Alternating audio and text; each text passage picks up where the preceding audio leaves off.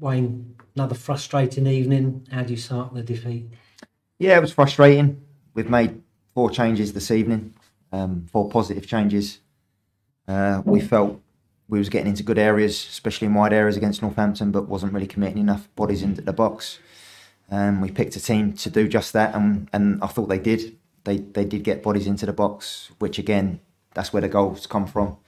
Not only have we got the 2 strikers in there, we've also got Noah in there backing the play up, Brendan in there backing the play up, and that was the whole point of the team selection. We knew that they were going to have possession, and as frustrating as it probably was to watch for the fans, we knew that that was going to be the case. But if you digested the game, we have the best 2 chances in the first half. Obviously, Coxie goes through one-on-one and hits the post. And we could be 2-0 up in a game of football. It wasn't to be.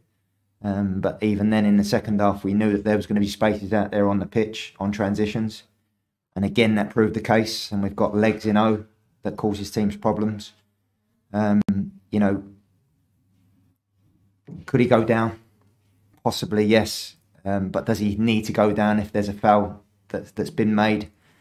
He probably does have to go down in modern day to get anything from refs. You know, we hit the post again early in the second half. And obviously we push him to the death for another chance with balls into the box. But you know, I think if you digested the game and looked at the game as much as possession as they had, we definitely had the better chances, and it's just the way it's going for us at the minute.